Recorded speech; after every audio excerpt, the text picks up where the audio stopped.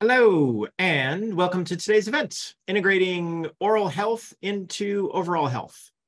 I am Stephen Collins, the CEO of Matter. We are a healthcare technology incubator and innovation hub built on a belief that collaboration between entrepreneurs and industry leaders is the best way to develop healthcare solutions.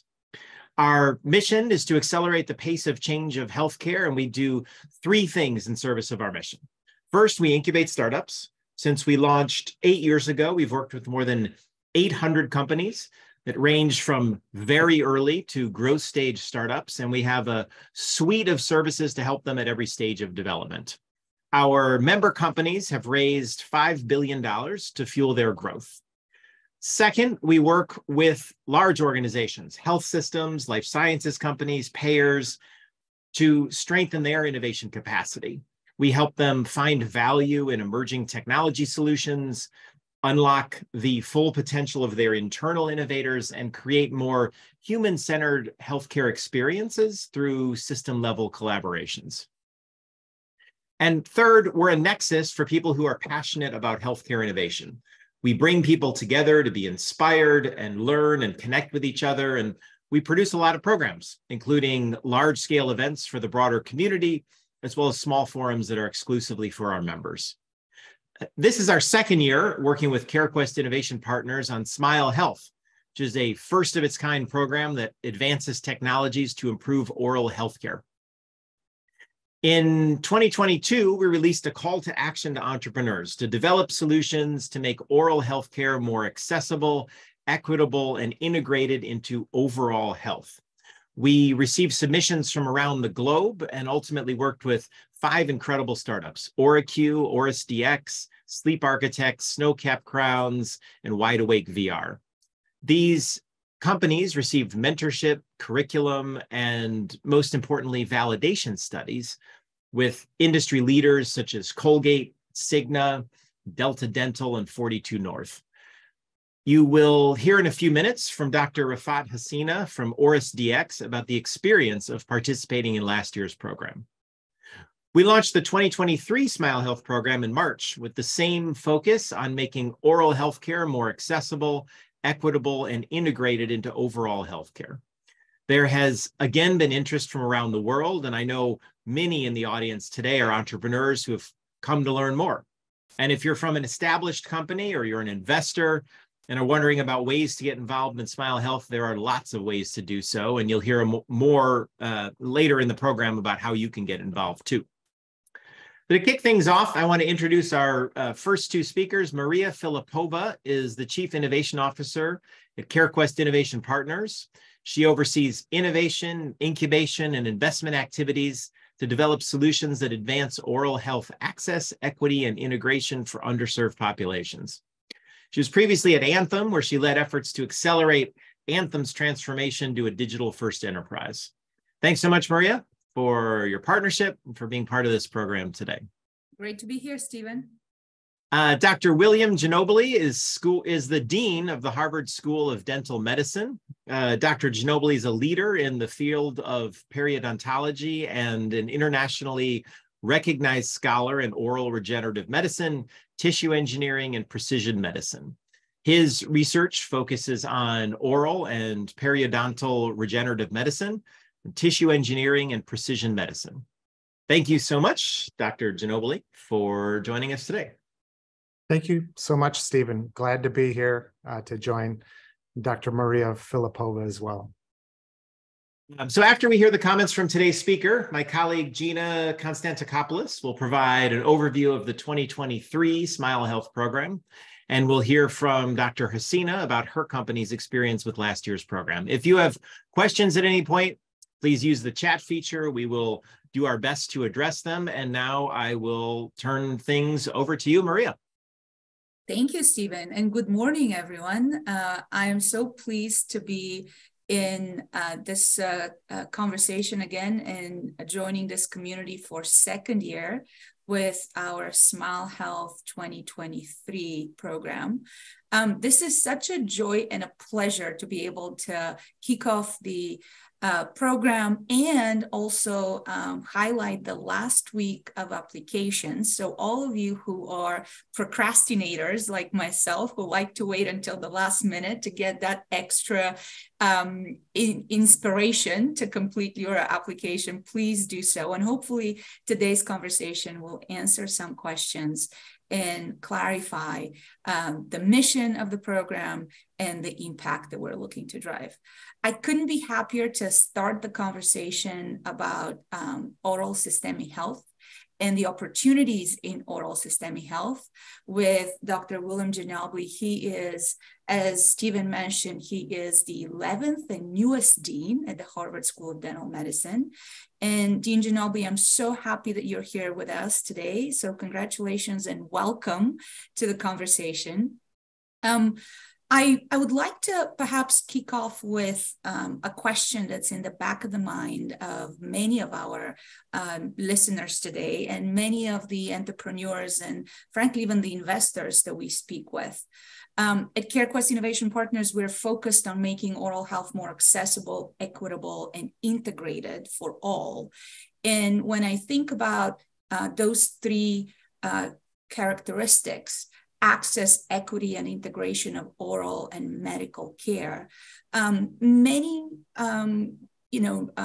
non-insiders to oral health question whether there are truly opportunities in oral health to engage. And so if I asked you, where do you see currently the pain points or the gaps in our oral health system where innovation, entrepreneurship could make the largest impact? What would be those top three things that come to mind for you? So, yeah, thank you so much, Mariya, for the question. And again, the opportunity to be with you today. I think it is an exciting time in oral health research. And as you know, the topic of this webinar today on integration of oral health and systemic health, and how can we kind of crack through those many barriers that have existed between medicine and dentistry. You know, it stems from a long history of our medical and dental schools being separated, and many people who are seeking out oral health care feel that they have to navigate a very separate system from the medical system and gaining access to the care that they need. And so this whole access issue has become a challenge, especially for many of those underserved populations where there are limitations in the payer systems that are available for these individuals. So we look at the reach and the bolus of practitioners in metropolitan areas, but we see so many different oral health disparities that exist across the country. And that has led to many different challenges in the clinical care models. So one of the things that, at the Harvard School of Dental Medicine, we have this integration with our School of Medicine, where we have sought for many decades to work to provide this integration. And so many know that within dentistry, there tends to be more of a surgical model of clinical care. So many people go to the dentist to get restorative, reconstructive care. They may be in pain, and so they seek out that care for those urgent needs. Oftentimes, they may be reconstructive, or there may be a problem where a tooth needs to be removed, a root canal therapy needs to be performed, a filling needs to be done. Whereas on the medical model of care, there hasn't been as much of an emphasis. I think those of us in dental education recognize that, but trying to create more of this emphasis on prevention and access to those populations in terms of education and public health. And so much got exposed during the pandemic in terms of inequities across the country. And oftentimes, even the World Health Organization said it's not critical to see your dentist at this time. Let's focus on those most medically necessary procedures. Well, there is now such a backlog, and that difficulty ends up there. And then as you're mentioning the three different points and how that relates to entrepreneurs and those involved in innovation, I think that there are great opportunities in terms of innovation on both the reconstructive side, and we can talk more about that later, but also on the preventive side. And I know the second part of this webinar, you're going to hear about an oral cancer diagnostic and how can dentistry better engage diagnostics using digital technologies to better diagnose and prognosticate disease through personalized precision medicine types of opportunities. Yes, that's such an important point to highlight, the need for preventative care interventions rather than restorative care. This notion that unless something is hurting or painful, you don't really go to the dentist, and that ultimately adds up to something much more serious down the road. I want to make sure that you address some of the questions around, you teed up some of the issues around access and equity. And many of us think about access and equity when it comes to, ethnicity. And it is true that Black adults are over 60% more likely to have an unmet dental need. And Latinos are more likely to report having difficulty doing their job due to poor oral health, up to 50% higher. However, that discrepancy between access of care also holds true when it comes to socioeconomic status. And we know that people living in poverty are over 100% more likely to have difficulty doing their job because of oral health conditions. And so I do want to offer that to our listeners today, to think about equitable access to care that spans beyond ethnicity, but looks at zip code and other barriers to access beyond what I would call the top of mind obvious ones. Right. Yeah, I think, Mariya, you're hitting on a critically important issue, mentioning zip code or looking at our Black and brown communities where they don't have the same type of access as many other individuals. One of the things as an oral health educator that we've worked to engage on is to diversify the workforce as well, because the number of Black Latinx dentists that we have across the country does not represent our population. And so this is something that within dental medicine, looking at bringing on board healthcare providers and dentistry, dental hygiene, thinking of creative models. I know it's a politically charged topic with mid-level providers or advanced dental hygienists, but to create different workforce models to engage the various communities that are in greatest need. Just last Friday, there was an editorial in JAMA Network by the Office of the Director of the NIDCR on transforming clinical research to meet healthcare challenges. And the number one leading topic on that editorial, Larry Tabak, who's a dentist and the Deputy Director of the NIH, they had leading as centering opportunities around people and equity. That was number one. That was on Friday that came out. And so it's not only looking at the healthcare providers for these patient populations for research, but also looking at creating clinical trial networks and patient populations that reflect differences in ethnicity, gender, sex, others. And we saw that during the pandemic.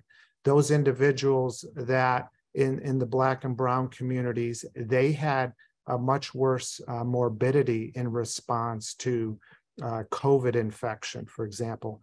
And it was based on a variety of factors, some genetic, some might have been due to the locations. Yeah. And so I think that this ends up becoming very critical as we look at our workforce models.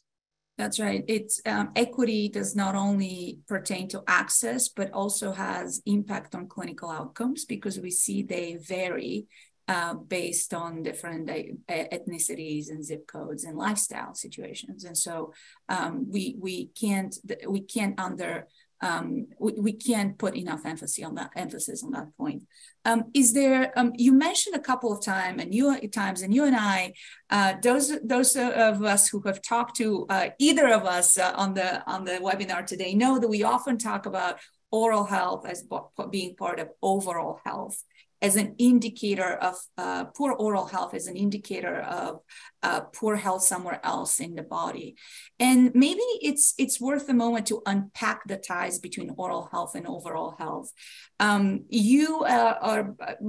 we talk about these types of connections, we're referring to a whole host of inflammatory diseases, such as obesity, diabetes, pneumonia, even cognitive decline. You're a periodontist. Periodontal disease has recently been linked to increased likelihood of developing dementia or Alzheimer's disease. Could you perhaps step us through some of those most important connections between oral health and overall health, and focus on the ones that are most, quote unquote, actionable, right? Things that we could absolutely do something today as patients, as parts of the care team, dentists, hygienists, primary care physicians, and nurses. What are those clinical connections that are most actionable in your mind? Yeah, so these are some excellent points, Mariya. I do think that if we take, so from my own bias as a periodontist, looking at those opportunities, you gave the example of diabetes, metabolic syndrome, obesity, a variety of diseases that are associated with systemic inflammation. So we can work with other healthcare specialists, generalist primary care physicians, on bringing together, studying and treating our patient populations in this reciprocal manner.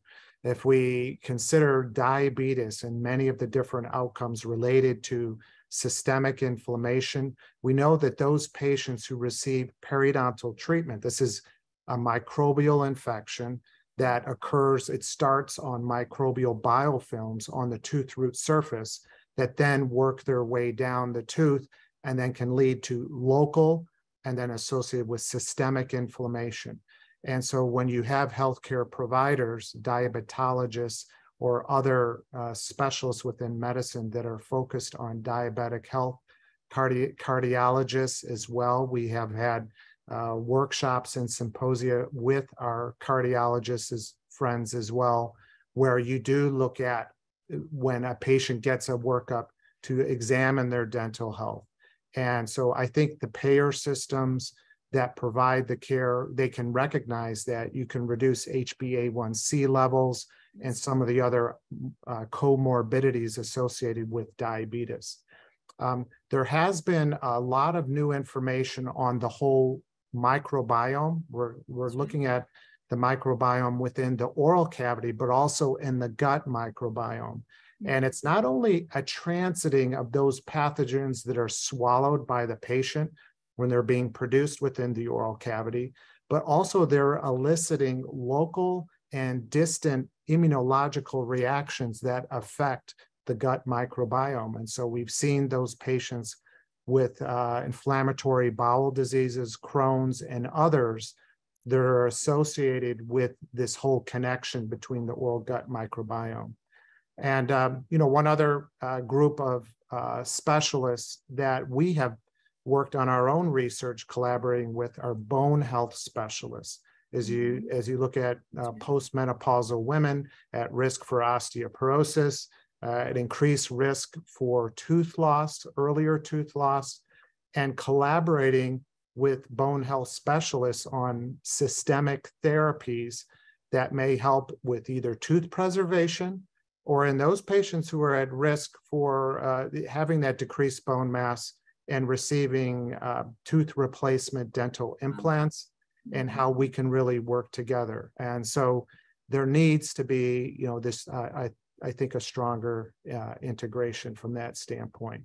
But with, the group here, in terms of entrepreneurs, certainly these diagnostics offer an entryway for the specialists, both in medicine and in dentistry, to link together, because those communication pathways are not as strong as they should be.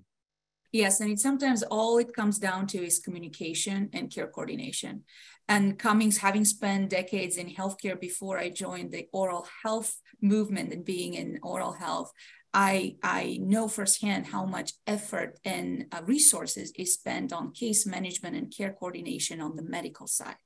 I don't think we're seeing as much effort on that medical dental coordination. I personally think that that's a ripe opportunity for innovation, not in the sense of shiny new toys or AI, blockchain. We just need somebody to connect the dots for patients, dentists, medical teams to be able to action some of those insights. I'll just give a very quick example. There was a study in JADA published where they looked at cost of care, total cost of care for diabetic patients from 2017 to 2018. And what they studied was for those patients who got their diabetic patients who got their periodontal disease treated. So diabetic patients who don't have their periodontal disease treated versus those who did, that's what they compared. And treating periodontal disease purely in this case meant encourage your patient to max out, use up all their benefits in their current dental plan. Did not include cover more procedures or do anything different. Purely make sure that you are going to the dentist, and if it's applicable, take advantage of those periodontal cleanings and anything else that's covered by your plan. And what that study found out is that for commercial insured patients, the cost of treating diabetic patients dropped down by 12%. And for Medicaid patients, the cost for treating those patients dropped down by 14%. So we're seeing that in the claims data.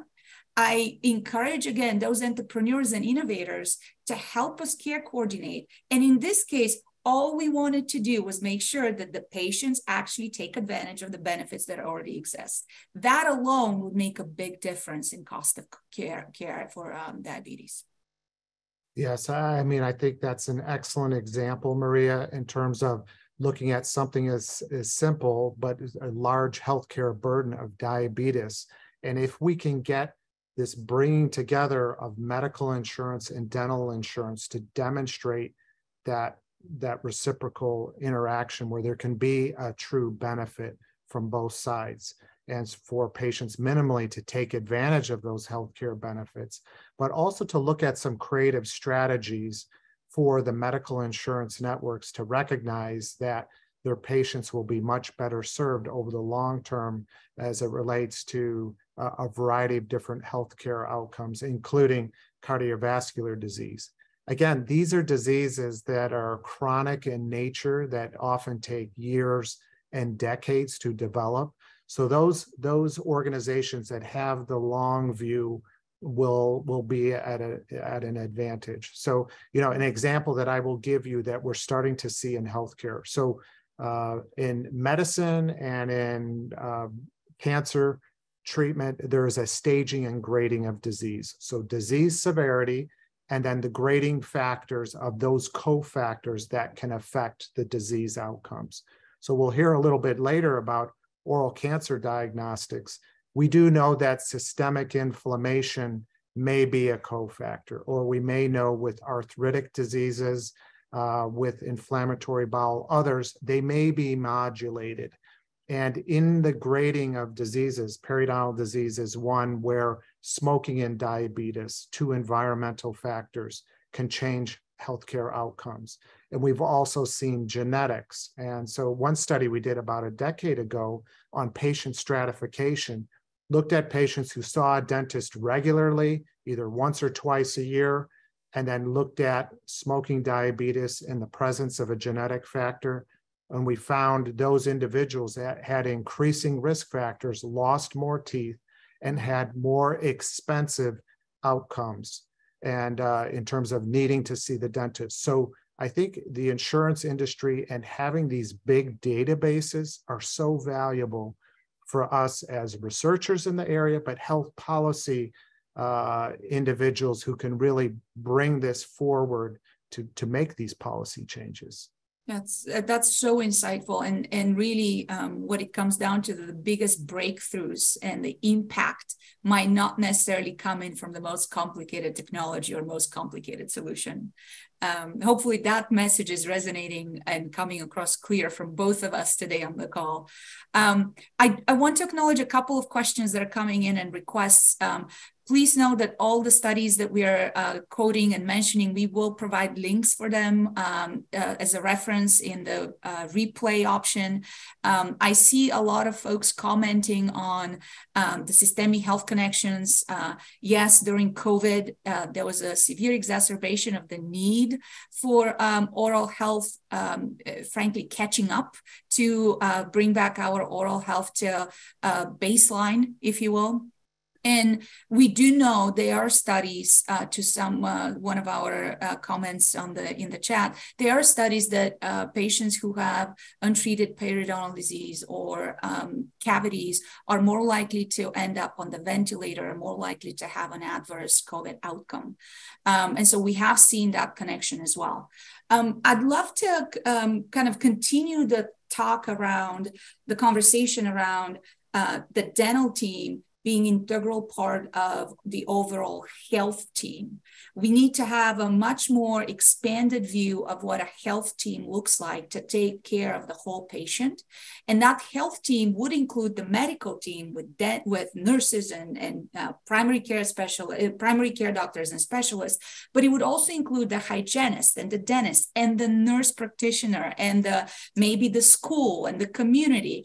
And so in that context, Dr. Giannobile, we have Harvard is in fact the only school in the country that I'm aware of that currently offers an integrated program that looks both at dental medicine and general medicine. And there's numerous initiatives underway really focusing on integrating oral health and medicine from the very beginning when we educate the future leaders of those industries. So tell us a little bit more about why is this a focus for your school and the curriculum that you put in front of the future dentists? Yeah, so the Harvard School of Dental Medicine's had a long history of integrating medicine and dentistry. So the school started in 1867, but in 1899, we became a part of the Faculty of Medicine. And so that has continued to this day. So our dental students train alongside our medical students for the first 14 to 16 months. And so they really get this strong basis of their training within medicine anchored. And so there's always been this strong ethos within Harvard that there's the importance of the integration. And I think as we look to the future of dentistry, it's only going to become more important as dentistry maintains its status as a healthcare profession. I think this is important because we do see that there are obviously the aesthetic, cosmetic, functional concerns of oral health, dental medicine. But having that linkage, I think, has been important for our students as they go on to become leaders in either oral health research, education, and in planning of other dental schools. We've seen that there's been a proliferation of new dental schools across the country. Some of them proprietary, some of them not for profit like our school. And I think it's going to be important for the future of the healthcare profession that we're training individuals who understand this integration, and hopefully we can break through to have some advances in clinical care where there is more of an integration. So we have felt it's important. And when you see today, many of the other dental schools don't have necessarily the access to a strong hospital network or other medical colleagues for the collaboration. The dental programs themselves are very solid, but having that opportunity. And so that's been one of our niches that we've worked to develop over the years. How do you see that connection in having that integrated curriculum play out in the practice of dentistry?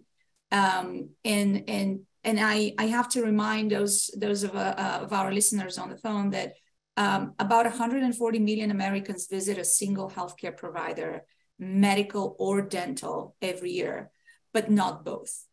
And so if we think that over a third of Americans only see either their dentist or their PCP, we truly have only one chance to engage that patient in their overall health.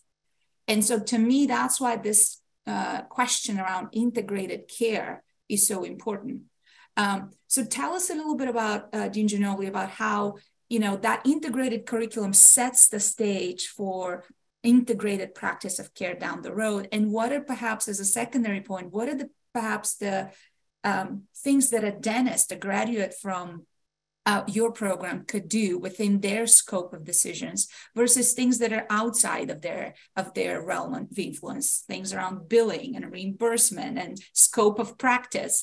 What's in their sphere of influence and changing, and what's out of their hands, if you will?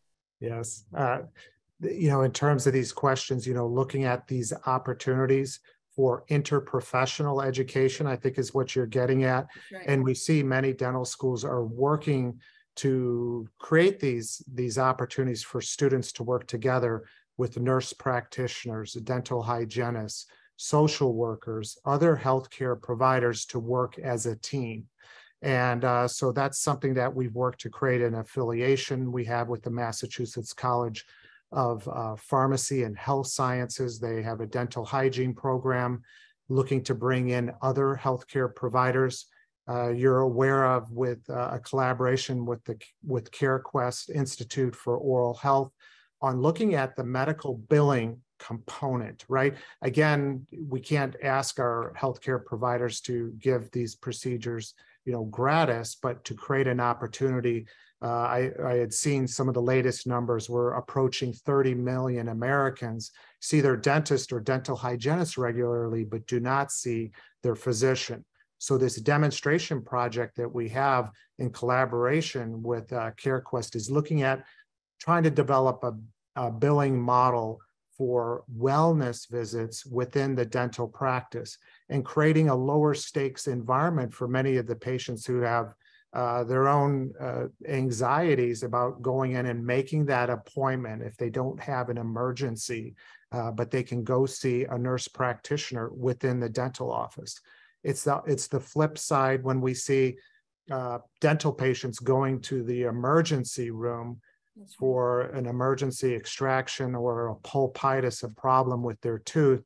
We want to mitigate those types of situations. And so, the second half of your question, what can we do as entrepreneurs and other healthcare innovators is, are we able to develop models that truly are the win-win, where we can integrate within dental offices? And you've seen with oral maxillofacial surgeons bring on board anesthetists and nurses and other healthcare providers, or hospital-based dentistry. So they're a part of the hospital system, and there are groups of healthcare providers that work in that arena. But within the traditional dental office, it hasn't been set up that way. And I think as we look at the future of dental clinical care delivery, multidisciplinary group practices are becoming much more common. And so within that multi-group practice setting, there could be really nice opportunities to bring on board, other healthcare providers that are co-located in the same That's right. organizational structure. Some of those models come to life. Some of the largest DSOs are going as far as integrating Epic as a dental record, EHR in the dental clinics. And specifically, we know Pacific Dental, for example, is running medical clinics in some of the cases next to dental clinics to be able to better take care of some of those chronic conditions. I don't want to lose the point that you made about emergency room visits. Over $500 million is spent on oral health related ED visits in Medicare alone. These are preventable visits, likely because unfortunately, our EDs are not always well equipped to take care of a dental issue. And most likely the patient will be discharged with some sort of a pain management tool or antibiotics, and will be asked to go visit and schedule a dentist appointment. And so if we're able to even focus on triaging and redirecting and helping those patients alone, the savings in the system will be really meaningful. Yes, no, absolutely. And I think that, this training aspect, it's not only on the oral healthcare provider side, but to help educate our physician colleagues. Many of them, they will only have one day devoted to oral health in their entire 4 years of medical school. But many of them are leading ER departments across the country in hospitals. And so there may or may not be dentists attending dentists in those specific hospitals. So what can we do to better train our healthcare providers in those settings? That's right. Training is one of them. I've also noticed that in my work specifically, we're looking to also remove barriers, administrative barriers, such as having the right CPT code. So a primary care doctor or pediatric specialist could apply silver diamond fluoride to arrest cavities in young patients, and being able for a primary care physician to apply what is effectively a rinse or a paste on the tooth, and then be able to bill for it is really important step in encouraging some of those behaviors on the medical side that would serve as preventative measures on the dental side. And similarly, in Dean Giannobile, you actually touched on the disconnect between preventative care versus much more invasive and interventional care on the oral health side. We are seeing many solutions now that are coming up in the market that allow us to identify oral health issues early, like diagnosing caries lesions. Currently, the standard practice if care is to see the lesion and perhaps when it's big enough to put in a filling. We know there are different solutions on the market like a peptide P11-4, also known as Curodont, that could talk about regenerative medicine, guided regeneration of enamel so that early lesion gets rebuilt. The enamel rebuilds itself in layman's terms, if you will. And so being able to have a code that allows dentists to bill for that solution didn't exist before. So I'm very proud of the work that we've been able to do in that space, where not only are we able to identify and validate those preventative innovative solutions, but then also allow the system that wasn't designed to accommodate for some of those innovative solutions to catch up and have the billable codes to make sure that those behaviors we want to drive are there. Yeah, absolutely. And we're seeing that, within the Medicare space, there's been many different efforts, advancing from the Affordable Care Act with our seniors on, the provision of care. You're using the example of silver diamine fluoride with our pediatric patients, and how can pediatricians, pediatric dentists work together from an educational standpoint and other outreach areas. And as you just gave the example with the Curodont technology, some of these early stage therapeutics that can be delivered very close to this juncture point of, finding at-risk patients, because we can identify what many of those risk factors are with our young patients and different patient populations, to have a better engagement on their preventive recalls and assessments. Then you can intervene at an earlier stage where you're not talking about endodontic therapy, crown and bridge type of work, or even to the end of tooth extraction. That's right. I'm very excited about the examples you mentioned. I also appreciate that we've called out a couple of opportunities for innovators, bold entrepreneurs to take on some of those challenges and gaps in care that we're seeing in oral health. And in your astute career, you've actually also served on, not only as a researcher and innovator, but you've also served as an advisor for the FDA on dental devices. And so if I could ask you to think through all the different roles in your career, could you give us some examples of solutions that you see very promising, or technologies that you see very promising, both on the dental side, but even more so on the medical side? Last year, we had over 20% of our Smile Health cohort of medical companies and solutions that we were testing to see if there were use cases on the oral health side. I'm a firm believer of innovation across silos and disciplines. So what examples of promising technologies come to mind for you that are on the medical side that could be used on the dental? Right. So, this becomes an interesting point, because for myself, being a member of the FDA advisory panel, there are not a large number of dental technologies that come through a PMA or a new drug or new device exemption. And so how do we get more dental technologies through the pipeline? And oftentimes this occurs when a medical device or a new drug is used for other applications in medicine. So great examples I can use are these regenerative factors like the bone morphogenetic proteins, platelet-derived growth factor. These are both growth factors that were used in medicine, BMPs for spinal fusion to treat fractures in parts of the skeleton, and then eventually an application put forth for extraction socket healing, sinus floor augmentation. Platelet-derived growth factor being approved for neuropathic diabetic ulcers, also in orthopedics, and then in dental for periodontal regeneration. Those are some examples. And as we look at some of our collaborations with companies, they see that path as one that is a little bit lower stakes, where they find that, again, this relates to the medical dental integration, where there's this opportunity. And so personally, over the past couple of years, we've been collaborating with those bone health specialist companies that are looking at bone anabolic agents that can increase bone mass, that not only help patients prevent vertebral fractures and radius ulnar fractures, but they also increase bone mass to allow dental implant placement and have these other downstream effects of increasing bone mass in the jaws, maybe tooth retention. It hasn't been shown, but could be impacted as well. So those are some examples from that standpoint.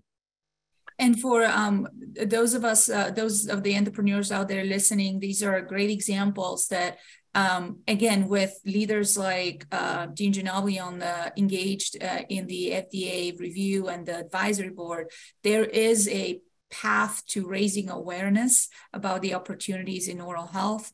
I know that the FDA has been, we always like to kind of use the FDA as the big shadow of a delay. And if you need an FDA clearance, this is going to be a showstopper. But in many ways, we've seen the FDA being progressive, especially when it comes to approving some of the software as a medical device, the solutions, and especially when there's a predicate and there's an established need. Right. So I would encourage folks not to be discouraged by the need to have a FDA pathway through your innovation.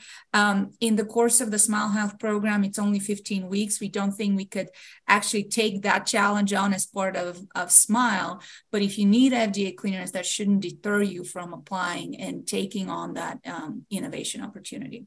Yes. And I think, Mariya, as you bring up this point, I think that there are many organizations that collaborate with dentistry in terms of providing some of this guidance. So we do work with regulatory experts, but those also involved in clinical adoption. As you know, there's the clinical need, and then there's the need from the scientific standpoint of the new technology and how can this work together. So we bring together engineers and scientists with clinicians to come up with that clinical need that can impact practice. And so when you look at the end in mind, how would this technology get into the clinic and how would it be adopted?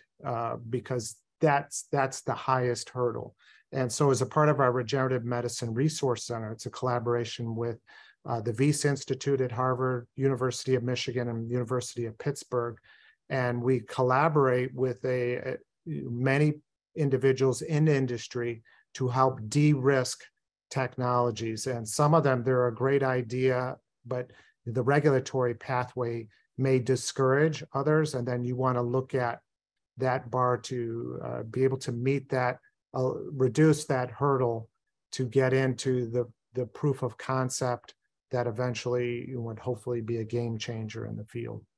That's spot on. And I'm glad we were able to touch on this. So perhaps in the interest of time, I've been following the chat.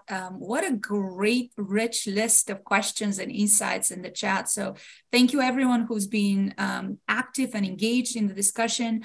I will try to cover a couple of the questions as we go through that are clustered around similar themes.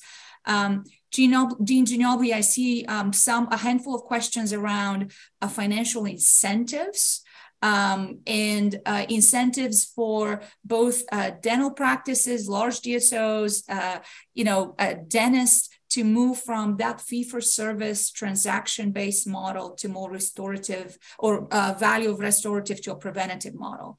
Currently, the system is designed to encourage those restorative procedures. And so it will require system change in many ways, workflow changes and financial incentives. So what are your thoughts on what are the key pieces that we need to move towards that end state that you and I described, more preventative, right, more proactive? Right. I think as you bring up the point, the existing dental reimbursement model is really insufficient to address all of these various needs. And so I think that, obviously the healthcare integration, if we can have the opportunities for interprofessional clinical care delivery, that is one of the obvious ones. And you gave the example, Pacific Dental Services and other large DSOs that are looking at medical dental integration models for the billing piece. Once one gets through that aspect, that will be a game changer in the delivery of care. And then I think looking at a couple of these questions here, individuals asking about that, we can use a couple of examples in dentistry. If you take the use of dental implants, which we recognize that it's an expensive therapy, but it was eventually driven by a high demand from patients when dental implants were found to be predictable, right? So once they became predictable and training programs expanded for dental implant reconstruction, patients were willing to pay for that technology. And we acknowledge that very few dental insurances pay for it, but there's a high utilization of dental implants in the US and globally.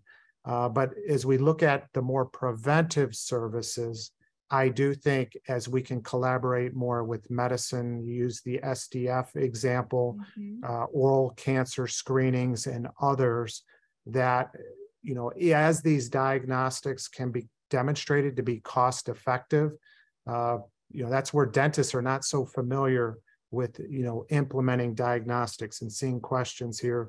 Periodontal disease, dental caries, two very common ones if you can break through on those more rapid diagnostics. But it's going to take some innovative policymakers to break through in that dimension. And I also would like to clarify a common misconception. When we talk about, and I've seen this both in my time on the medical side and now on the dental side, when we talk about payers in a homogeneous way, we need to understand the different nuances of the ultimate payer. We have government programs like Medicare, Medicaid that follow different standards and policies when it comes to reimbursement. And we have commercial payers. And what we fail to sometimes appreciate on the commercial insurance side is that in many ways, the commercial benefit provider is not ultimately the one who defines what benefits an employee would have. It comes down to the self-insured employers. And I believe that's it. My view is that we have an underappreciated stakeholder at the table, which are the large employers, especially when it comes to oral health, that could drive decisions and make meaningful changes in the way we reimburse and what we benefit when it comes to preventative care. I'll give you another example, and we'll quote that study. In Guardian run a study between 2011 and 2017 where they looked at self-insured employers and their dental claims. And they categorized insurance employers based on preventative models of employers who were reimbursing different number of cleanings instead of four cleanings a year, and non-preventative care model insurance employers. And so the employers who were categorized as preventative employers or models of care, they were spending on average about 36% higher cost on preventative services. Those same employers, however, were spending on average over 80% less on interventions that were more expensive and more surgical in nature.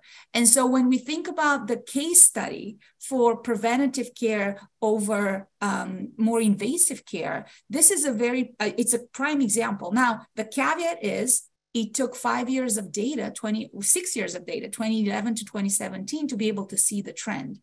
And so that's where we as business leaders and executives and thought leaders and researchers and innovators have a role to play to be able to come up with those solutions and have a little bit more of a longer term view, because the math clears, the business case is there. Absolutely. I mean, what you've just given an example of is that I would just underline the point, the long view versus the short view. That's right. And that's where we're seeing these impacts within oral systemic diseases. They don't happen overnight. And if the various types of third-party payers, governmental insurance groups recognize that, again, we have these innovative policymakers who can bring them together. And thank you for the questions along that line. It goes back, we're almost full circle. We look for innovations and solutions that allow us to connect the dots between dental interventions or interventions on the oral health side that impact overall clinical outcomes, overall health outcomes, even if they're on the medical side. I believe we have a time for one or two more questions. So perhaps we take that as a, there are two things that I would like to probably touch on. Dr. Giannobile, could we maybe talk a little bit about the role of data interoperability in as a tailwind, if you will, to help drive some of those connections between medical and dental care, and even advance some of those preventative payment models? What do you see the opportunities and the gaps, and what are the things that you are encouraged by today? Right. So what we see is that most of the large clinical studies done in dentistry, some of them are multi-center, investigator-initiated clinical trials, and they're on the order of dozens to hundreds of patients, and they're really insufficient for us to be able to make significant claims on. And so I think it's going to be important to take advantage of big data, and we're seeing this with large DSOs. We're seeing it with insurance companies that have access to data. And then the next stage is to have quality data, to go through those data to make sure that they are of the quality that then one can look to integrate the dental information there. And so we've seen AI machine learning technologies being able to cluster together and using data science to identify trends and associations that, I mean, obviously you need prospective studies to determine if there's causality, but I think data science will open up a lot of these areas that I think that the third-party payer environment will take note of and listen to this in the provision of care. I think that will speak for itself. I did see there was a question here on medical dental integration training and how really it has not been successful. I would agree with this point, in that, from a public health standpoint, and several people brought up the cost component on where that is. Certainly from a public health standpoint, in mobile dental care or going out into communities, more rapid screening programs for diseases could be beneficial to then bring those patients in, and using other types of models of clinical care delivery. I think it's a good point. It's a critical point to think about education as an opportunity, and frankly, meeting patients where they are. Goes back to our original point of care does not have to happen only in the dental chair, in the dental office.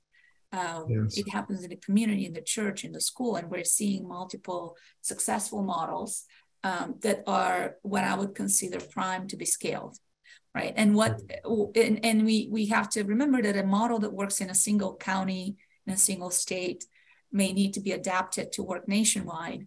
However, there are enough examples of successful models in mobile care delivery. And Giannobile, you mentioned AI as a decision support tool, as a visualization tool, as an insights generating tool, maybe even diagnostic tool as a screener. And I would love to also highlight technologies like teledentistry and ability to see patients virtually. That, if anything, COVID did show us that this is feasible, definitely on the medical side, and we have some work to do to expand that on the dental side. But when I think about some of the questions we started with, how do we triage patients away from ED, high cost, low efficacy interventions like visit to the ED for oral pain? I think virtual care network could be a very good solution in that specific example. Great. Yes. Yeah, I was, and I'll provide this link. I was just looking to pull this up for you. In terms of, AI, I mean, we're very much trying to figure out all of the opportunities with AI. We will have a global symposium here at Harvard in the fall on that, and really bring it together. You give the great examples of using telehealth, looking at AI with large databases, and then we have all the implications as it relates to how the FDA is going to assess these technologies. Dentistry has been leading as it relates to diagnostic imaging, and then as we look at pathology, and then eventually in patient stratification, looking at risk. And so this is where a lot of our younger colleagues who are getting involved. We have our Kempner Institute at Harvard that launched by the Zuckerberg Chan Foundation to really promote AI, and the major focus is on training the next generation as we recognize with our young people their ability to take in and adapt using AI machine learning technologies. And I think with the big data, that will eventually become very important. That's extremely important. Thank you for flagging. What a great opportunity to get deeper into the untapped potential of AI in dentistry. Again, for those of you who are looking to get exposed into that topic, the symposium at the Harvard School of Dental Medicine is a great way to do it. It's early November 3rd and 4th here in Boston. I can't thank you enough, Dean Giannobile, for being with us today. What a great start of our Monday of the week here. I'm very excited also and grateful for the highly engaging conversation. And so for those of you who want to stay engaged, please look for the replay and the notes of the replay link. This is where we would tag all the studies that we mentioned today, as well as some additional resources that you might want to consider, and the initiative that Dean Giannobile and his team are leading across medical dental integration and entrepreneurship. So thank you again for joining us today, Dean Giannobile. And with that, I would now hand it back to Gina, who is our partner in crime and a leader at Matter Health, who's been helping us lead the effort on multiple fronts when it comes to smile health. Thank you, Gina. I'm handing it over to you. Amazing. Well, thanks, Mariya, and thank you, Dr. Giannobile, for a fascinating discussion. This is all fertile groundwork for what we are about to discuss right now, which is the 2023 edition of Smile Health.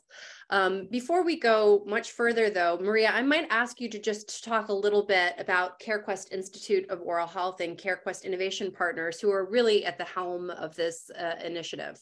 Great, thank you. As some of you heard, the references to our parent company, CareQuest Institute for Oral Health. This is the largest nonprofit that is tasked with improving oral health for all.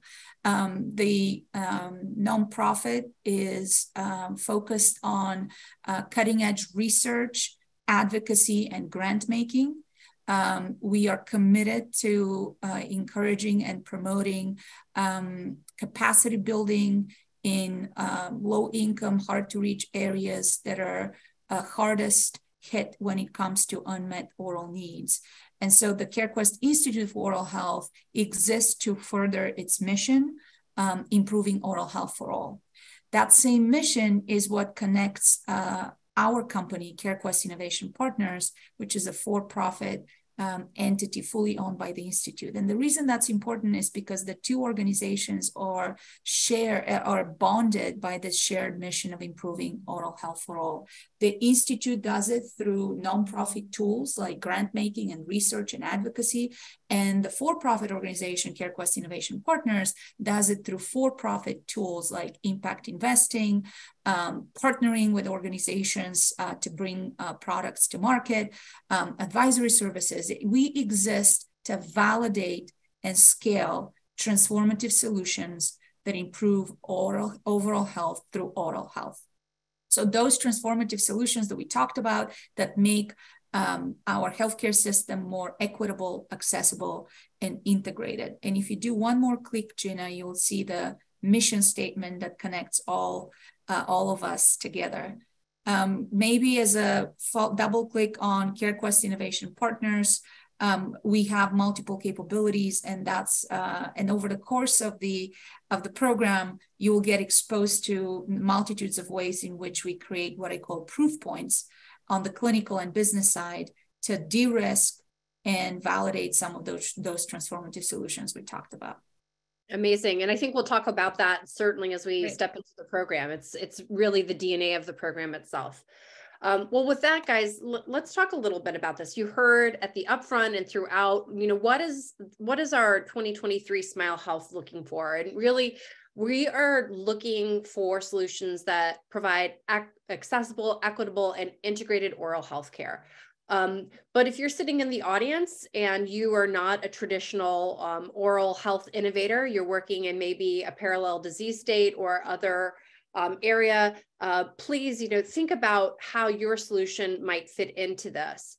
Beyond that, we're really collaborating to see how we can connect these startups and innovators to really industry-leading organizations to really advance what this can look like. And it's through the program itself. So let's look a little bit at the timeline that we have.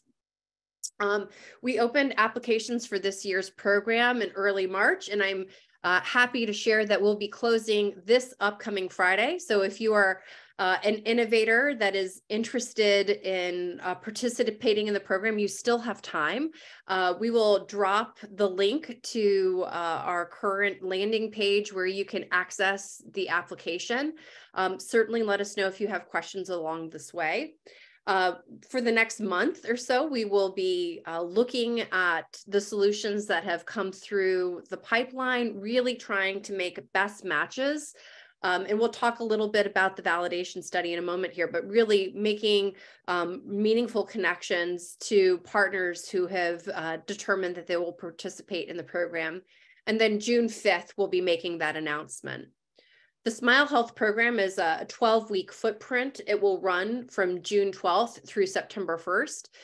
And during those 12 weeks, we provide really best-in-class curriculum suited and tailored to the folks that are participating, mentorship, and then most critically, as has been mentioned many times, those validation studies. So that is a bespoke matching between a startup and an industry partner, what we like to call a scale partner, to really answer a key question around part of a solution so that there's a proof point. At the end of this program, it's not just that you're doing a presentation, it's that you legitimately have something that you can say, I've validated, I've moved this forward, and my solution is now more marketplace ready. At the tail end of our program, we have two separate ways that our innovators are able to kind of share their learnings and successes. One is a private invite-only stakeholder day in Chicago. This is really intended for the scale partners that have participated in these validation studies, as well as our venture friends to participate and learn more around the companies. And then demo day. And we're really, really excited to share that we will be at Health, or HLTH conference, that will take place in Las Vegas this October. We are looking at Sunday, October 8th as our demo day.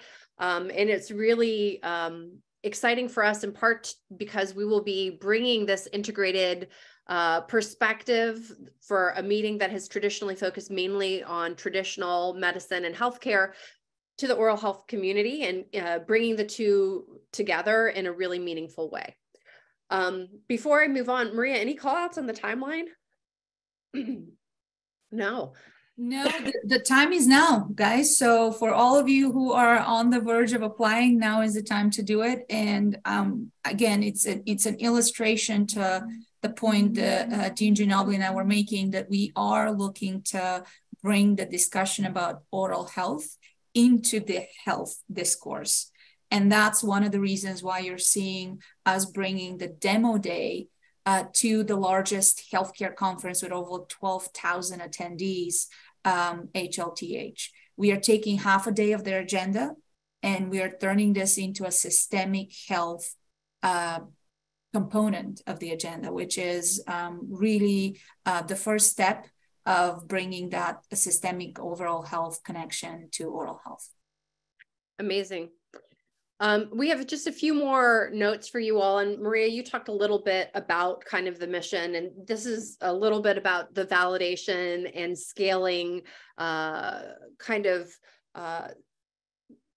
linkage that you have at CareQuest Innovation Partners that really is folded into the DNA, as I said, of the Smile Health program. Is there anything you would want to add here?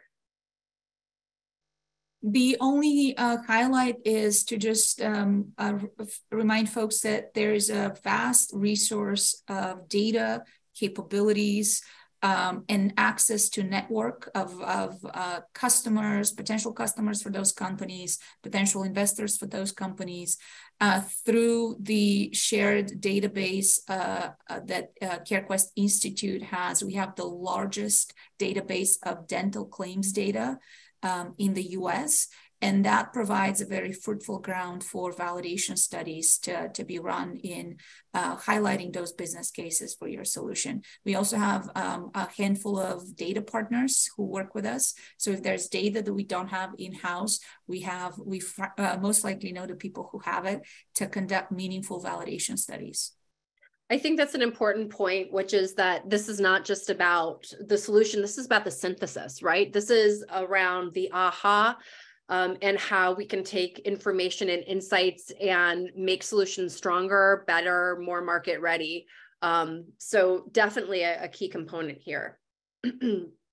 So one other thing we want to share is, please look at smilestartup.com. We'll drop it in the chat, but if you are a startup, please apply. If you are a partner, either a DSO, a payer, a university, or an academic institute, and you're interested in getting involved in the program, there's room. If you're an investor looking to broaden your solution set in your portfolio to include oral health or novel solutions, let us know. We'd love to have you on board. There's really a great opportunity here. So we've gotten a few questions, and I just want to, pulse into this. It's an early stage startups tied to the challenge statement. Again, you don't have to have worked in oral health. We have a question here about what parts of the programs will be remote versus in person. The majority of the program is facilitated remotely. Just the in stakeholder and demo day will be in person. The program is very conscientious that we have innovators from around the world. And last year we had folks from New Zealand. We had folks that were out of the EU. So there's absolutely flexibility around where you can be located. We're looking to really provide those solution sets. And then, of course, it doesn't have to be oral health. If you are in a parallel field or another field, and you can even think of a linkage, apply. We're excited to see the ideas that are out there. Here are a handful of the collaborators that we had in 2022 that partnered with the program. We are in the process of getting our 2023 collaborators, both our scale and impact partners, on board. And I am happy to report that many of them that you see here will be coming back and more. So please stay tuned. Those are some exciting announcements, and certainly offer, to Mariya's point, that really fertile matching and networking opportunity. And Gina, perhaps I'll put in another clarification. The program is designed to be extremely founder friendly, and we do not take equity in the startups who get admitted to the program. In fact, every startup is receiving $10,000 stipend to be able to really dedicate the time to this program. The program is extremely impact focused, in the sense that at the end of the 15 weeks of the validation study, we really want the company to have much stronger and clearer answer on how would this solution drive impact at scale. And so as we evaluate companies that might be a good fit for the 2023 cohort, we ask ourselves, what would need to be true for that solution to reach its intended impact at scale? Do they need a customer? Do they need a health plan and a dental plan reimbursement answer? Do they need a business case and a value prop for a DSO? Based on the answer to that question, we then tap our network for who the optimal impact partner might be for that organization. And so it very may well be the case that we end up with such a strong number of cohort participants that the optimal match is not already listed in our impact partners list. That doesn't mean that we couldn't pick up the phone and find that impact partner for them. In fact, that happened last year at least 2 times. So please use the impact partners list as an indicative and suggestive list. This is not by any stretch of the imagination exhaustive. We are coming to this program with the intention to create a robust set of validated solutions that would then be scalable in the marketplace. And a good outcome from the validation study is the impact partner to become a customer or to become a contracted partner to the startup, in addition to obviously raising funding. So wanted to highlight and kind of clarify the list of the impact partners here. Absolutely. And I think that's a great point too, that there are some ongoing relationships beyond that validation study that happened last year. And you'll hear more about successes in just a little bit here as we talk to one of our program participants, but certainly that was the experience of a number of the participants from last year. I do want to answer one more question here that I see coming in around where folks are located. There's some folks from Dubai and India. And again, it's a global solution. So if your solution is intended for a specific market that you're working in, welcome, come aboard. We are looking for solutions that are demonstrating value and scalability regardless of where you're from. So please, please step in and certainly apply. With that said, to give you all a little bit more of a firsthand point of view on how this program has worked, I would like to invite to come on camera and come on screen Dr. Rafat Hassina, who is from Auris DX, one of the 2022 cohort participants. Rafat? Hello, good morning. Hi, nice to see you. So Rafat, you know, Auris DX, let's start with a description of just what you all do. So my name is Rafat Hasina, and I'm the Chief Operating Officer of Auris DX. And what Auris DX has developed is a salivary diagnostic aid to detect oral cancers by using oral rinses or saliva from patients who have an existing lesion or patients who are at high risk of developing cancer.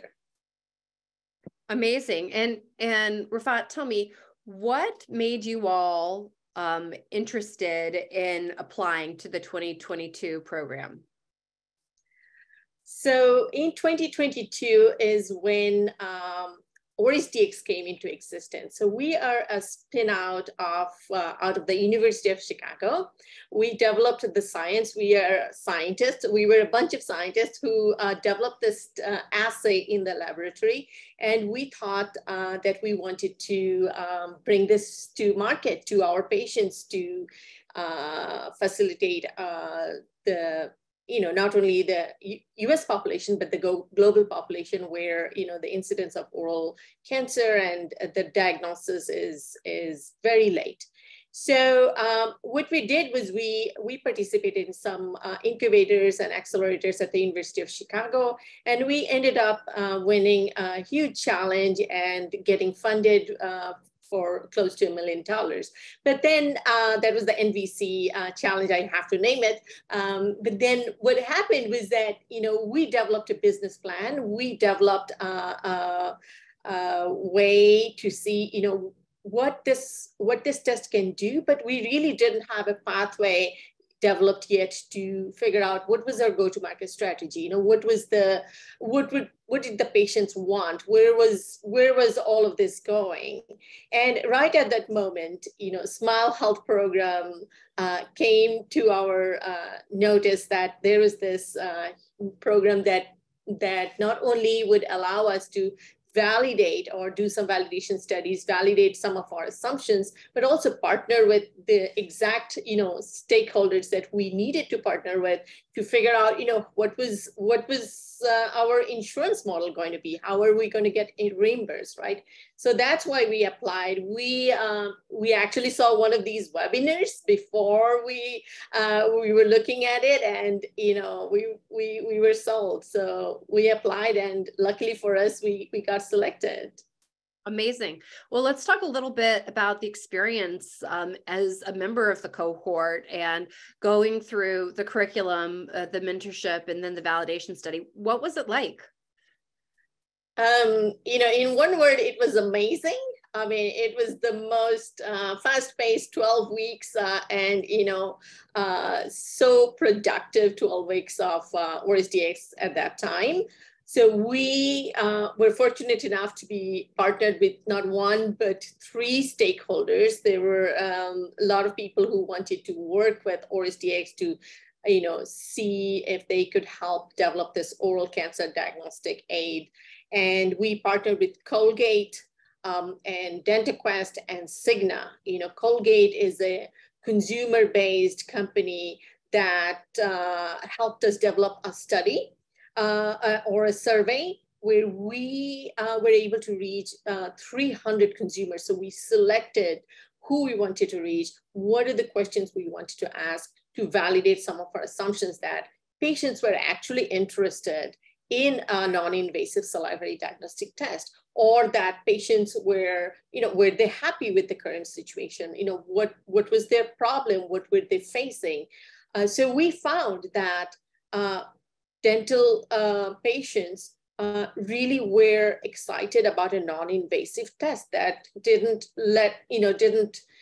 include cutting out a piece of their tissue to find out if that lesion was cancer or not. Because many times what happens is that there are people who are walking around with lesions and they go to a dentist and it's not sure what it is. And so the dentist has to actually do a biopsy. But once you do a biopsy, the biopsy can come back negative many, many times, more than 70, 80% times. So our non-invasive saliva-based test is is going to avoid that need for a biopsy, because if it comes back negative, then you don't have to get the biopsy. If it comes back positive, then you do. So we were able to reach patients to see that they were excited about a non-invasive test through Colgate, right? And yeah. And what about the work that you did with Cigna? Cigna and DentaQuest both are insurance reimbursement, benefits providers. And DentaQuest is a dental-based benefits provider, and Cigna is a dual medical dental. So with Cigna, we were able to really deeply look into what are the barriers to getting reimbursed from the dental insurance for our test, and what is the pathway of getting reimbursed for our test. So, our test is a test which is a salivary detection test that is going to be mostly provided in the dentist office. Mm-hmm. And so, you would assume that the dental insurance would cover that. But the early detection of cancer really helps the medical insurance provider, because it helps the treatment, early treatment, reduce treatment costs and all that. So we figured out that we could integrate dental medical insurance through Cigna to say, part of our test could be covered by dental insurance and part of our test could be covered by medical insurance. So exactly the conversation that we heard play out earlier in our conversation today, which is from Mariya and Dr. Giannobile speaking about, where does this lie? Is it dental? Is it medical? Is it through this collaboration? And for you, I think, and for OrisDX, this was sort of an aha moment, right? This was a pivot in the way that you were planning to go to market from what you had initially conceived of. Is that accurate? That is absolutely right. It was through the experts at Cigna. We were partnered with the dental providers in Cigna, and we were also able to actually survey about 500 to 600 dentists to ask for what they wanted as well. And they say they want a reimbursable test. And Cigna's internal experts were able to develop this pathway for us. And DentaQuest, I should mention that too. DentaQuest is a dental insurance.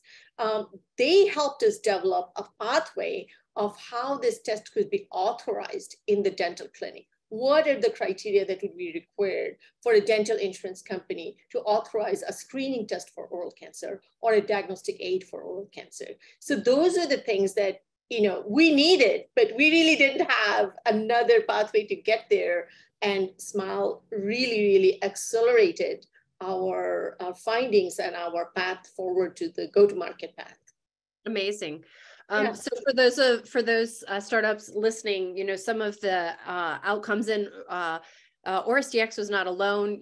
Surveys, data analysis, kind of thought leader impacts were consistent themes among the benefits that many of the participating cohort companies received. And OrisDX was not the only company to have a pivot. So certainly I think it was very meaningful. Well, I know we have just a little bit of time and I do want to reserve some opportunity for questions, but last thing for you, Rafat, is, how are you continuing to benefit from the experience? I'll be really quick about that. The benefits have been huge. Not only do we continue to partner with Colgate and Cigna and DentaQuest, but the relationships that we've built with Matter and CareQuest Innovation Partners and the continued support that we're getting and the exposure to investors and talking with investors and actually being able to, show the progress we've made and continue to make and bring in investor interests has been huge. Well, Rafat, we are thrilled to have you on today. Thank you for sharing some of your experiences. I hope that gave a day in the life, so to speak, to some of the innovators on the line. I'm going to take one last look. So if there's questions that anyone has in the audience, please drop them into the Q&A and we will answer them.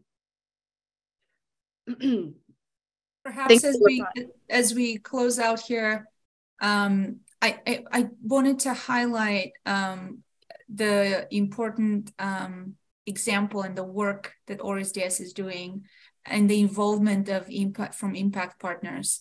The 3 impact partners, as well as the remaining total of 8 impact partners in last year's cohort, together jointly invested over $500,000 of in-kind services for those companies.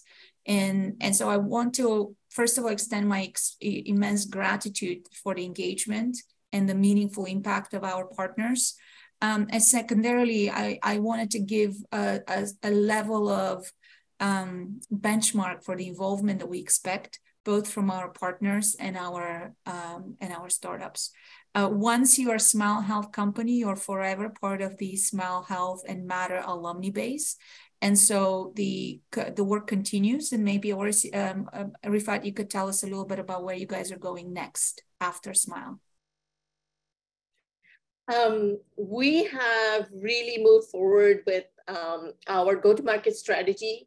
We're working with building out our kit. We're working with data scientists to figure out what is the economic benefit of the test. And we are talking to multiple investors to fund a clinical study. And we're designing our clinical study regulatory pathway to get FDA approval for this test eventually. So all of this was really facilitated by the work that we foundationally did with Smile, and then have been moving forward on all fronts: regulatory strategy, FDA approval, reimbursement, economic benefit, and obviously, oral health based on dental medical integration.